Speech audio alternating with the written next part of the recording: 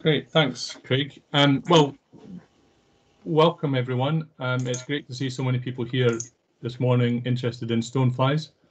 I'm Craig Macadam. I'm Conservation Director with Buglife, but in my spare time, I'm National Recorder for the Stonefly Recording Scheme. Today, I'm going to give you an introduction to stoneflies. I'm going to give a summary of the species found in Britain, some details of the extinct and endemic species. I'll take a bit of a look at their life cycle and ecology before talking about collecting and recording. I'll then stop for some questions before giving an overview of their identification. But first of all, I'd like to just give you a little introduction to Buglife. So who's Buglife? Well, Buglife is the only organisation in Europe dedicated to the conservation of all invertebrates. From mayflies to millipedes, stoneflies to starfish, our aim is to halt extinctions of invertebrate species and achieve populations of invertebrates in the sustainable populations of invertebrates in the UK and further afield. We do this through a range of activities, including inspiring others to get out there and see bugs and see their habitats at first hand, by shaping policy and decision makers' thoughts about invertebrates and what they need to do. We undertake practical conservation work, such as this bog project near, oops, sorry, I think the timing's wrong on this. The practical conservation like this bog project near Cumbernauld. And we also get out there and we raise awareness about invertebrates, their habitats and their conservation. One of the policies that we have is a freshwater strategy, and that has 8 broad principles that we think that society should aspire to conserve freshwater invertebrates.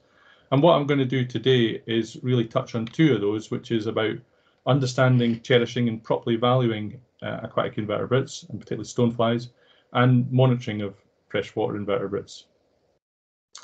So that's enough about Buglife. Now on to stoneflies. There's more than 3,500 species of stoneflies in the world known to date. We're still discovering some other ones, some new ones. And in the UK, we've got 35 species. There's 35 species that have been recorded over the time. Stoneflies are a really ancient group of insects. You know, there are fossils from the early Permian era, so that's about 260 million years ago. And unlike most other groups of insects, they're mainly temperate in distribution. So there's not many in the tropics, not many in the southern hemisphere, in warmer climates. But in temperate conditions, you can often get quite a range of stoneflies. They're mainly found in cool, fast-flowing, well-oxygenated upland streams, which is why they do so well in the UK. We've got 2 endemic species in the UK.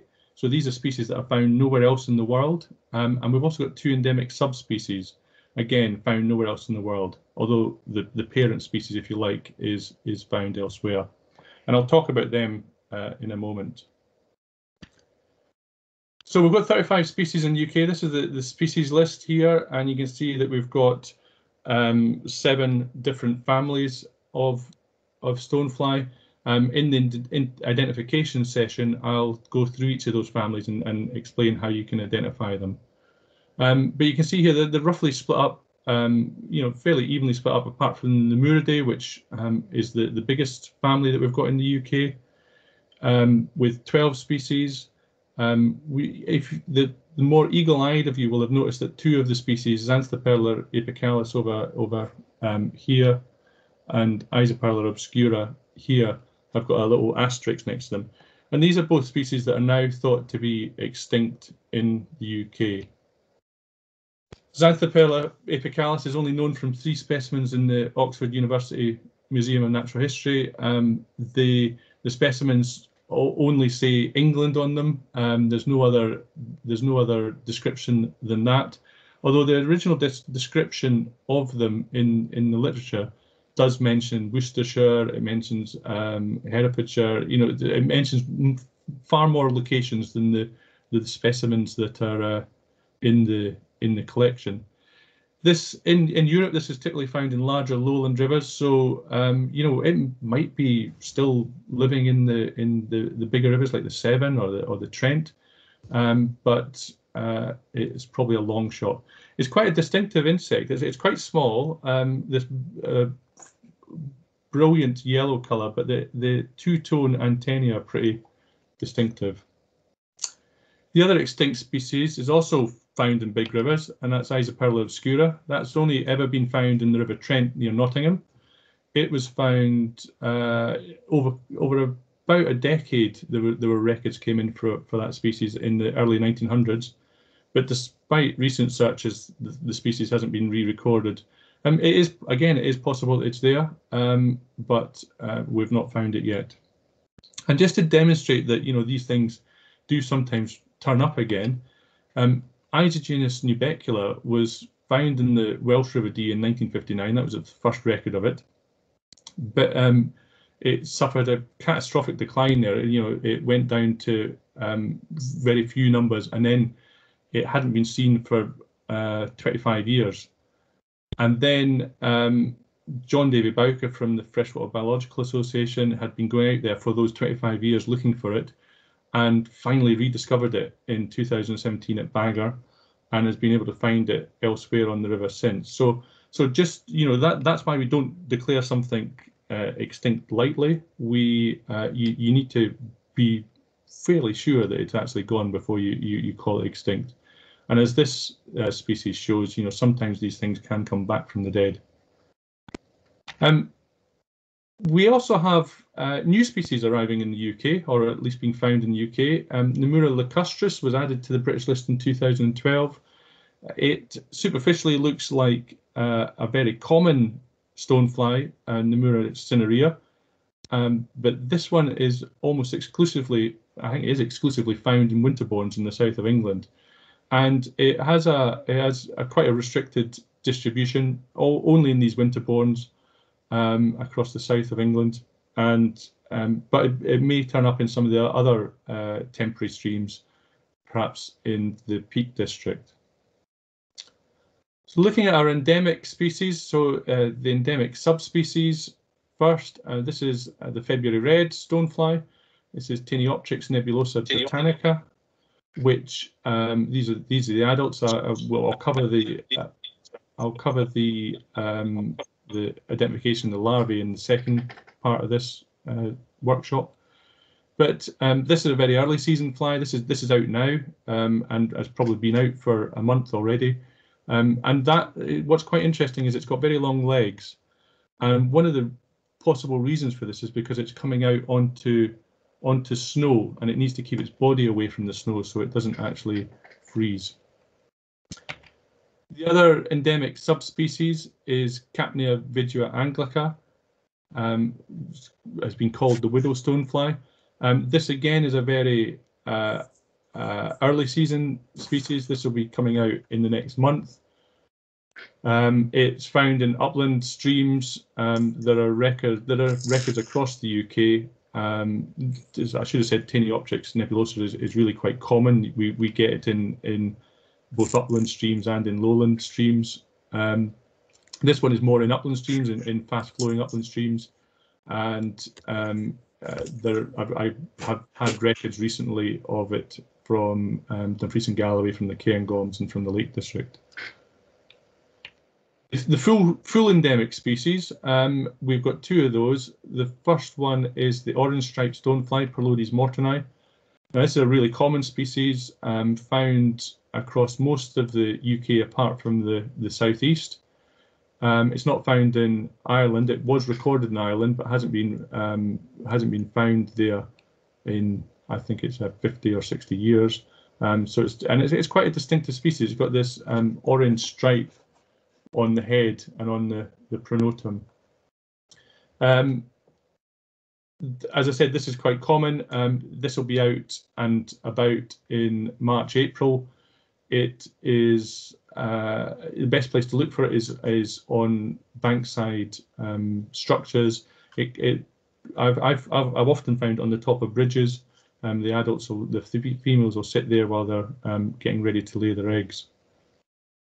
And the final endemic species is the northern February red, Brachyptra putata. This species is related to Tinioptrix. It's in the same family. It's only found now in the north of Scotland. It was first recorded from the Clyde at New Lanark, and it has been recorded in the past from the Usk and the Wye, but there's been no records for quite some time. And so we now think it's only restricted to the north of Scotland. That's a female there and a male there. It's also got the distinction, I suppose, of being perhaps the only stonefly for its type locality to feature on a banknote. This is actually the type locality of both the Northern February Red and the black winter stonefly.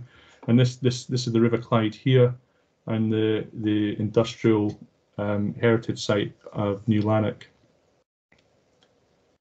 Okay, so let's just explore a bit about their life cycles. We're going to start off with mating. So here we see two mating individuals. The male is on the top, the female's on the bottom. You can see the slight difference in size there, which is common in quite a lot of different insect groups. The male will couple with the female and stay coupled for it can be quite a long time. It can be 10 minutes or so, maybe longer. Sometimes it's quite quick.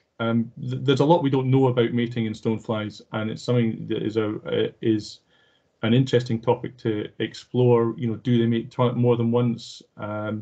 What triggers mating? Things like that. What happens though is once they've mated, the female will then go off and mature her eggs. And you can see here in this image, you can see the eggs at the end of the abdomen there. And many of the species create this ball, this sort of clutch of eggs.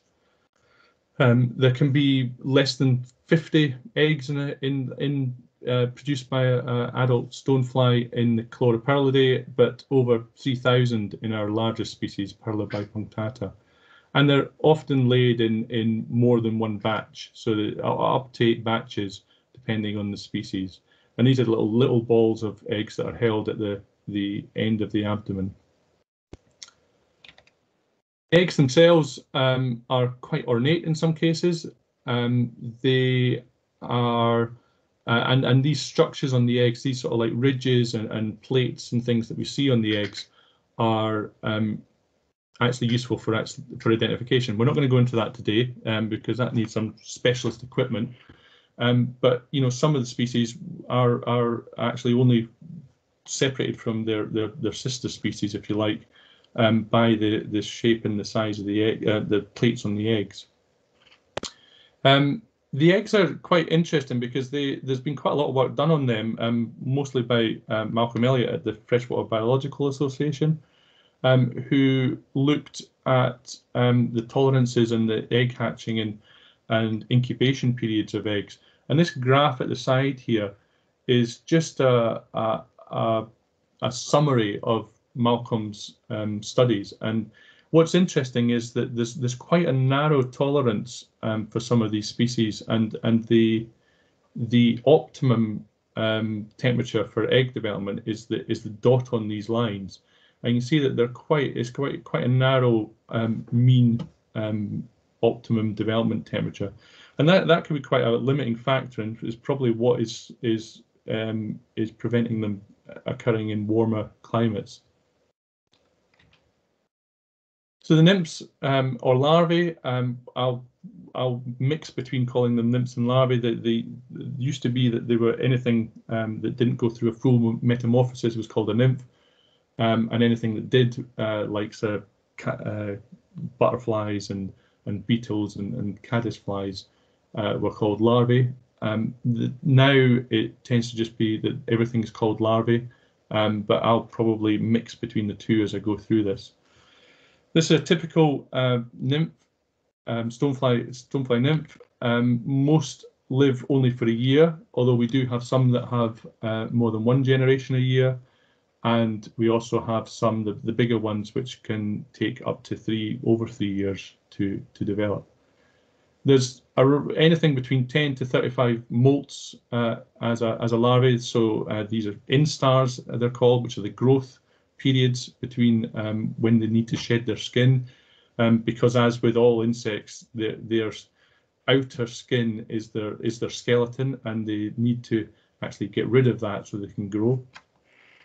So they molt that up to 35 times, and when they do that molt, it's often, you'll find, particularly things in the Perlodidae, you'll find that they're completely clear. They look like a little glass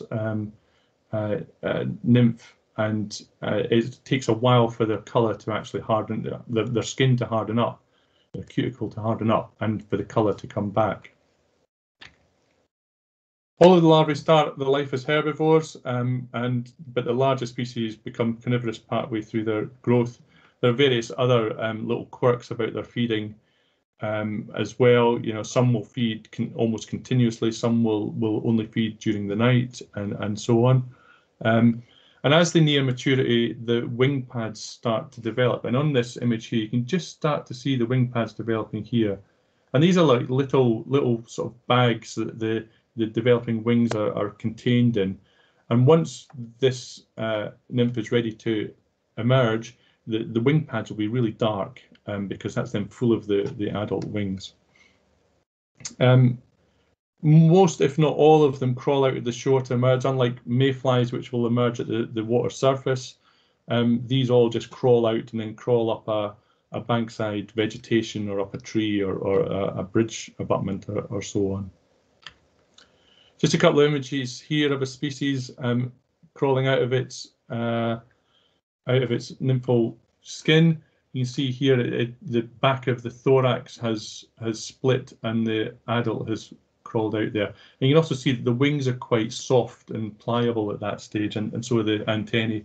And then again, just as with the larval instars, the adult has to harden up, so it's a bit vulnerable at this stage. It will need to go and sit and wait for its wings to harden up to be able to fly, or to otherwise move around.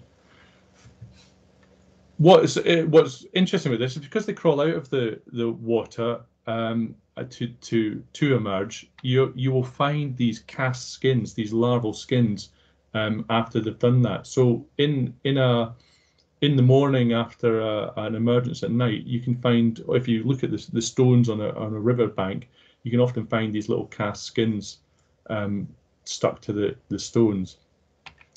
And they're actually really useful for ID, because if you look at them, they've got all the features there. You know, they're perfectly preserved in most cases. The only bit that's really damaged is on the thorax, and we don't tend to use that as for identification. But you can see the markings here. You can see the femur and the tarsi, and they're all perfectly preserved. One of the things that people sometimes get a bit confused about is that when they go to ID an exuvia like this, they use the adult part of the key, and this is actually this is the nymph that we're looking at here. It's just the ghost of the nymph, if you like. So it's quite possible to use the sort of information that I'm going to give you in the second part of this presentation, this workshop, to actually use that to ID exuvia as well. And here's an adult, which you know, we can see here it's similar to the larvae. It's got except it's got wings. In stoneflies, the forewings and the hindwings are of a similar size, and the wings are held flat or rolled around the body when they're at rest.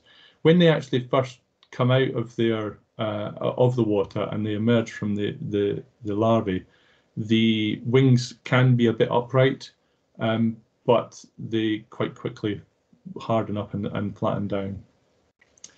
Interestingly, many species lose their tails on emergence. So it's an evolutionary trait that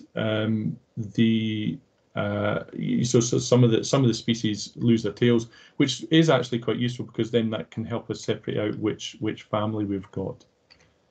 And here we go, just to emphasize the fact that they're just really nymphs with wings. This is one of the Isoperla species, and you can see that the body shape and layout is pretty similar between the larvae at the top and the adult at the bottom. Just one other thing on wings. The stoneflies display this trait called brachyptery, which is a term used to describe shortened wings. And this is out of a textbook, and you can see this is the same species, but various different specimens have different lengths of wings, going from fully winged on the left to micropterous, as we would call it, very short winged on the right. And this can be for a number of reasons. One of the main reasons is that is sexual dimorphism. So the male and the female are different. This is our endemic species again, the orange striped stonefly, which you're all going to be able to ID after this because it's dead easy. And we can see here on the bottom is the female, fully winged, and at the top is the male, which is short winged. The wings are about half the size of the body. Not really sure the reason for this, the evolutionary reason for this. It could possibly be something to do with dispersal, that the female needs the wings to actually be able to get into the air and move around to lay her eggs. Although they're pretty poor flyers, they use them more as a gliding mechanism to get to jump off something very high, whereas the male just needs to find a female to mate. This sexual dimorphism can be quite severe. This is the common black stonefly, which, if you remember, was the other one on that banknote, and that's the female there, which is fully winged, whereas the male, that's the male there. You would be mistaken for thinking that was actually the nymph, but you can just about see there's a tiny little slither of wing there, and that's all the wings that it has. So that's a very extreme example of sexual dimorphism in wings. The other reason that you might find brachypterous stoneflies is altitudinal. So this is a little piece of work that David Price did some time ago now on stoneflies in Scotland, and he was looking at the length of wings dependent on the altitude. And this particular species, Leuctra hippopus, which is out and about just now, the length of the wings, as you went further and further up the hill, the wings got shorter and shorter. And that's thought to be because they're such poor flyers, if they were actually to fly off at a higher altitude, where it's windier, they would just get blown away. And so it's probably just that they're evolving that brachyptery to prevent dispersal. So it does beg a question, though: how do they find each other? If you've got a male that is short-winged and a female that is fully winged, and mayflies have evolved a really neat trick for doing this. Hopefully this will work because I've got some sound to show you. But basically, they use their bodies to drum out a beat on vegetation or on stones or on sticks and things around the stream, and the female will drum, the male will reply. The male will drum, the female will reply, and they'll triangulate and they'll find each other. And here's just some examples of this, so we can hear. I hope you can all hear that, but you can hear these red ones, these rapid ones are the male, and then the female replies. And then they've made contact there. Another example here from a different species.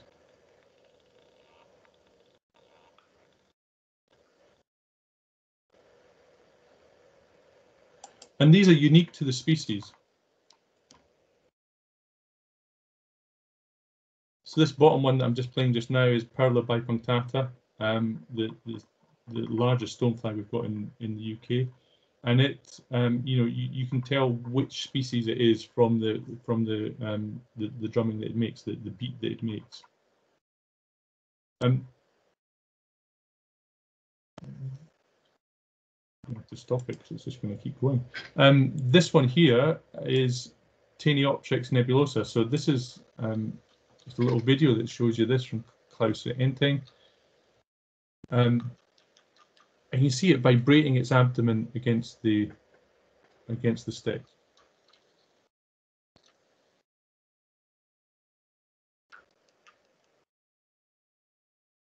Now this is audible to us, and what we don't know is whether the stoneflies are hearing this, or whether it's more likely that it's vibration that they're picking up.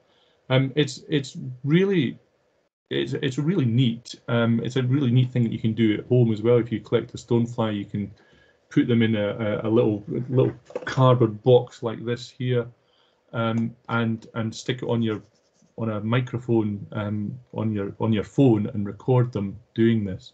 And the females stop drumming, as far as we know. They stop drumming once they've been mated. So you need to get fresh specimens if you're going to try that. Oops, and he's going again. Oh no, we're all going. Right. Moving on to collecting stoneflies. I've got this image in here. It's not stoneflies this guy's collecting, but this is the kind of the thing that got me into mayflies and stoneflies. I could not believe that there were so many mayflies on this bridge that this chap was having to move them out of the way so he could drive across the bridge. And this is on the Mississippi. This is a hatch of Hexagenia mayflies. I suppose my hero in stoneflies is Kenneth Morton. He described 16 species of stoneflies, a lot from around close to where I'm sitting just now. He was a banker. He was a bank teller. He was born in 1850s. He lived in Carluke in Lanarkshire in Scotland, and he became a world authority on stoneflies. He moved through to Edinburgh to work in the bank there, and continued his study of stoneflies. And the museum in Edinburgh has his collection, which includes these amazing slides that he made of different species, like this type specimen of Capnia affinis. It is a wonderful resource, and you know, when you actually start trying to walk in his footsteps, you realise just how tough it must have been to do that sort of thing. They were travelling by train. They were then having to walk long distances to go to sites, but they were making this fantastic information about our stoneflies and other species. He also named a lot of species, or found a lot of species. This wasn't one of his species, but one that he worked on, which is our endemic northern February red. And these are the collections here, and the information that is available in these collections is really important for us to find out more about the species. A lot of these are from Thankerton on the Clyde. We don't think it occurs in the Clyde anymore, but it'd be great to do some targeted work to try and find out if it is still holding on there. He also got to some really remote places. You know, again, bear in mind this is in the early 1900s. This is Loch Etchican up in the Cairngorms at 927 metres, and Morton collected here. It's a tough place, you know, freezing over in the winter. Who knows what it looks like just now? It's probably completely frozen over. But he collected a species from here that he described as new to science, the northern black stonefly, Capnia atra. And this is, you know, and he went on to collect in other upland lochs to find the species elsewhere. And so the main, Morton was collecting adults. What we're going to talk about today is larvae. The main technique for collecting larvae is kick sampling, and I know many of you may have already done kick sampling through riverfly monitoring or other things. I thought I'd just give you a quick overview of kick sampling. So hopefully this video will work.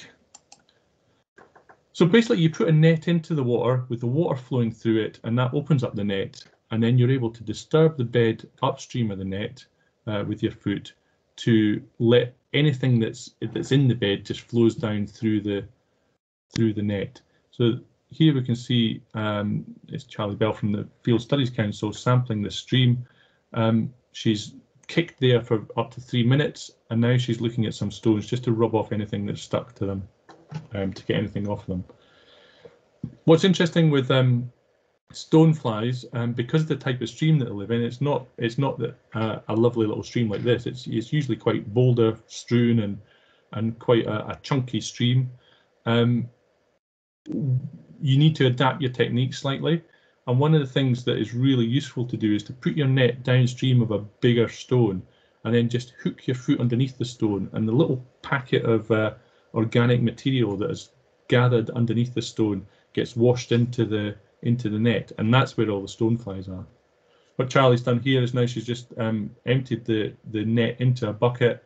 She's removing any of the coarse debris, washing off anything that's in there, and then she'll put it into a tray, and then that's when our ID starts.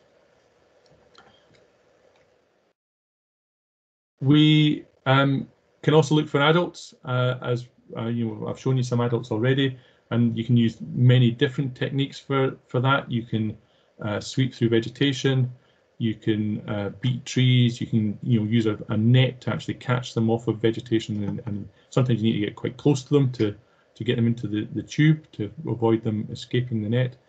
And some are also attracted to light, so you can use a light trap to take some of them as well. Some of the it's actually interesting that some of the Perlodidae, Isoperla and Perlodes, are attracted to light.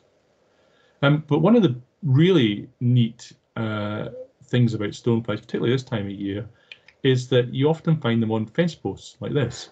This is Northern February Reds on a fence post near Boat of Garton, and every fence post along the stretch had 1 or 2 stoneflies on it. And the reason for this is quite interesting. If we look at fence posts, this is a little bit of work that was done in Scandinavia, and if you look at fence posts through the spring, and these are meant to be fence posts on the 2nd of February, the 24th of March, and the 19th of April. In the very early part of the season, the sun is very low in the sky, and not very warm. So in this study, on the 2nd of February, the ambient temperature was 3 degrees. But if you look at the temperatures of the different parts of the fence post, yes, the top and the side in shadow were round about the same, but the side with the sun on it was 22 degrees, which is is really useful for an insect, to allow them to bask and to gain some heat and some energy to actually go about their mating and dispersal. As you move through the year, 24th of March, a month or so later, the ambient temperature is 8.1 degrees, but you're getting higher temperatures on the top of the fence post. And then by the time you get into April, you're getting really quite high temperatures on both the side that's receiving the sun and the top of the fence post. So this is why these stoneflies are actually finding these fence posts so attractive. They will also be found on other structures, so you find them on bridge parapets and on bankside trees. I've found orange striped stoneflies 12 feet up a tree. You find the exuvia up there, and they're clearly trying to get up as high as possible so they don't have to do much flying. They can just do a bit of controlled dropping into the river or to the river. We at Buglife, we're using this phenomenon of them going onto fence posts to try and find out a bit more about the distribution of particularly the Northern February Red. We've got a survey running just now, which basically asks you to go out, walk along the river, find some fence posts that have got some sun on them, and take a picture of any stoneflies and send them in. Dead simple. I think Craig will be able to send round a link to this survey at the end, and we'd be really interested in any records of any stoneflies from anywhere. But particularly if you're in the Cairngorms or along the Clyde, or on the Wye and Usk, to look for this particular species, the Northern February Red. because we'd like to get a better handle on what its distribution is. More generally, for getting records into the recording scheme, we prefer to get them through iRecord. iRecord's a really useful tool. It's an online tool which allows you to load up all your records. You can add pictures to your record so that I can then look at them and say, yep, that's correct, and so on. And then this then goes into an online atlas, the NBN Atlas, which people share their records with. So the other good thing about iRecord, though, is that it can help you with your ID, because you can go on there, you can search other people's records, and you can look and see what they've, you know, when I verified a record, you can then go back and look at the pictures that that person has submitted and compare it with yours. So, for instance, this is a record from Sharon Flint, and she's put in this this image of Dinocras cephalotes. Now, if you've got a specimen that you think is Dinocras, you could then compare it to Sharon's pictures and be more confident about your results. We're also quite active on social media. There's a few of us that tweet about Stoneflies. Hugh Feely and Sharon Flint featured in this one here.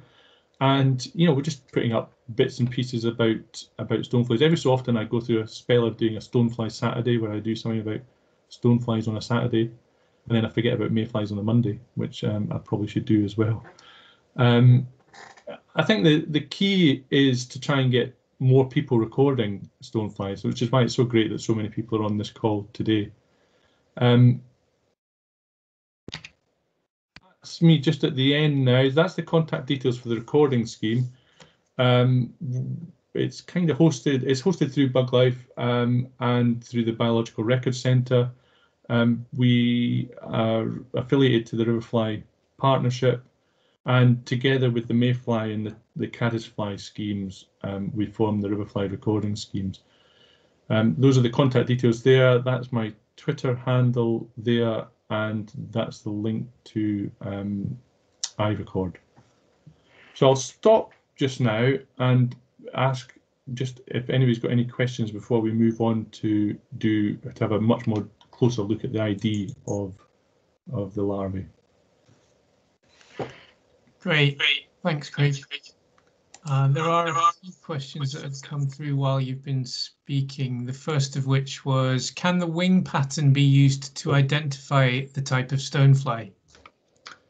In some cases, yes. So the pattern of veins is used to identify which family they're in. The coloration is used, so particularly in Brachyptera species, they have bands on their wings, or in Teniopterygids in general, they have bands on their wings, and the number of bands is one of the features that we would use to ID them as well, yeah. Okay, thank you. Sarah has asked, how loud is the drumming? It's audible, depending on what the surface is. If it's you know, in one of these cardboard boxes, you hear them, you know. But it does. I think it must be vibration that they're using to actually find each other, because you know, if you think about a mountain stream, you know, it's quite a noisy environment, and I can't believe that their hearing would be that good. A follow-up question to that from Jane was, do they choose particular vegetation on which to drum? I guess she's meaning, do particular species use particular vegetation on which to drum? I'm not really sure. I'm guessing they must have a preference, but whether that's species specific, they need something that the vibration would travel in. So, you know, what we use when we're trying to get them to drum is a bit of stick or a bit of wood, because that seems to work quite well. You know, you can pick up the sound quite well. But whether there's any preference, I don't know. Brian has pointed out that Loch Etchikin is fishless.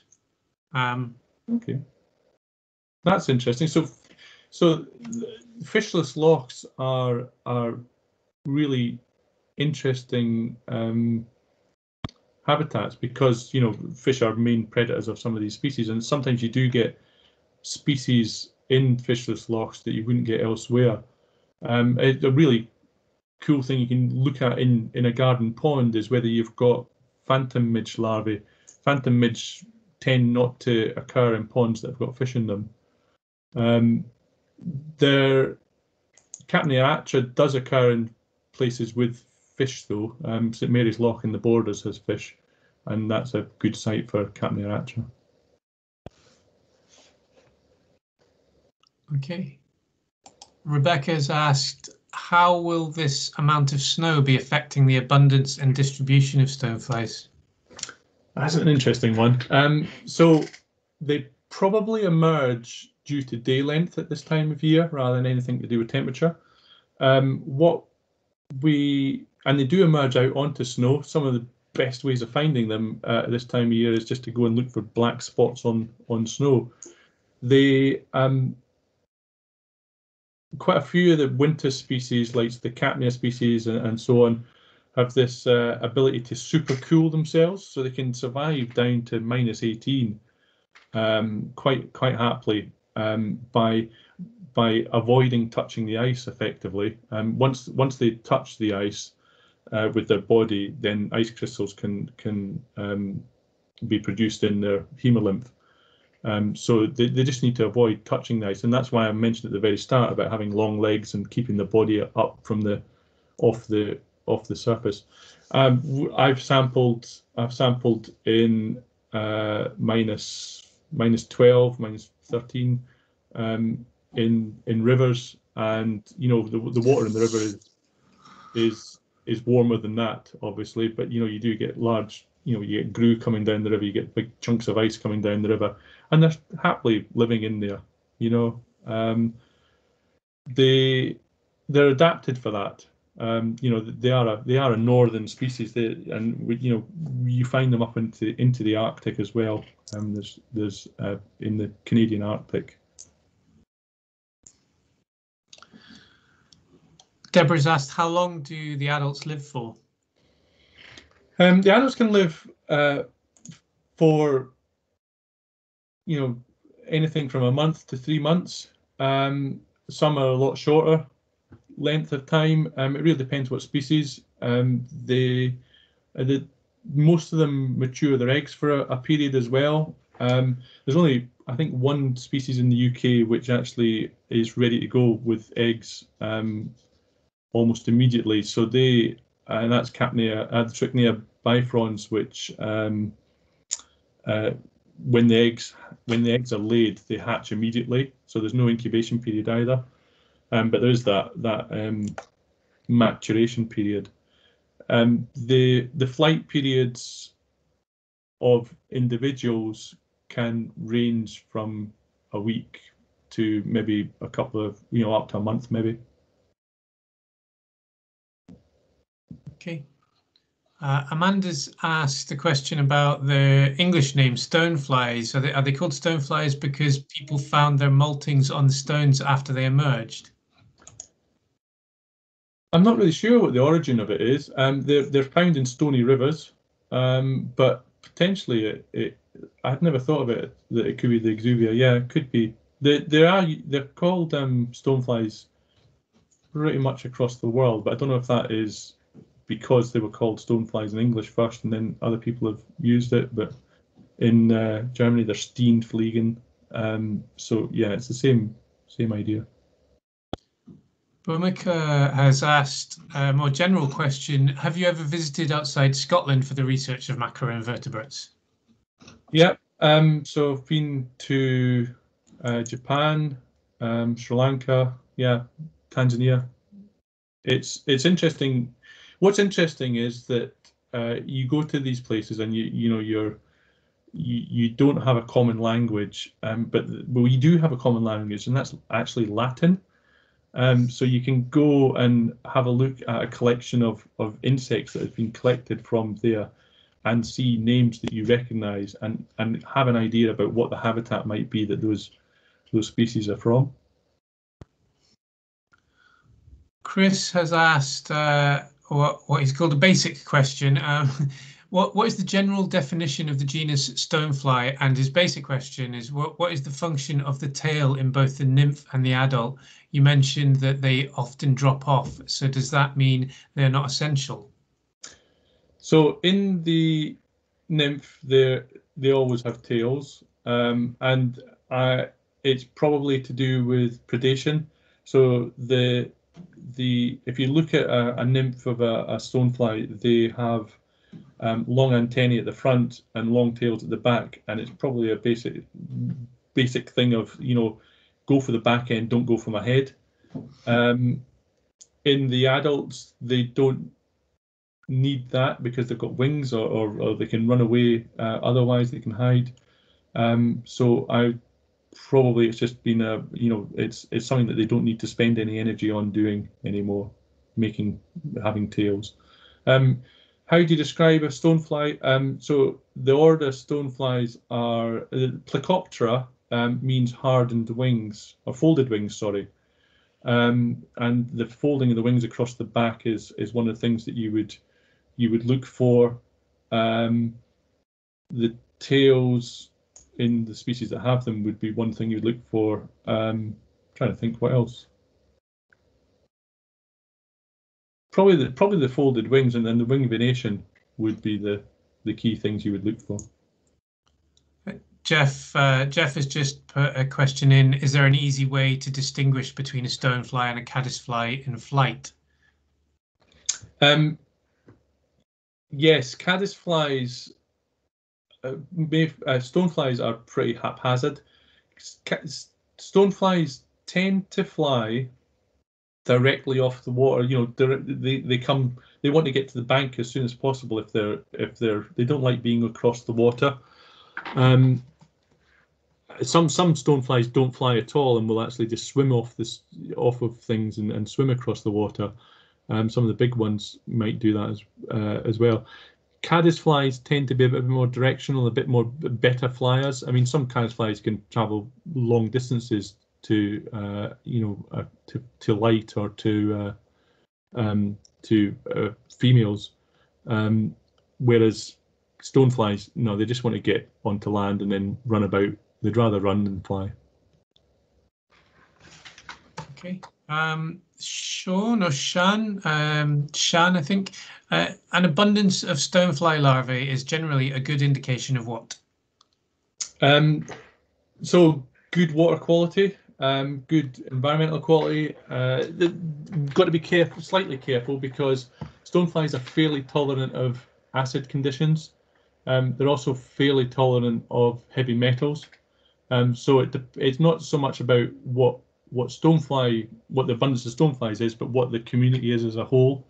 So if you had lots of stoneflies but no mayflies, that might indicate acidity, or something else. The other thing is that you do get some stoneflies that are more tolerant of organic pollution than others. So some of the Nomura species and Leuctra species, you will find them in places that have got a bit of pollution. But generally speaking, if you've got one of the big stoneflies, Perla or Dinocras, that are living in the stream for 3.5 years, you can be fairly confident that the stream has been healthy for those 3.5 years. Okay, and last question, I think, from Brian. What taxonomic characters separated the subspecies that was referred to? Oh, that's the identification session that we're going into. Excellent. Leads on nicely. Yeah, we'll go into that in the next session. Okay, yeah, I think that's all the questions just now, Craig. So if you want to crack on. Yep, I'll share my screen again.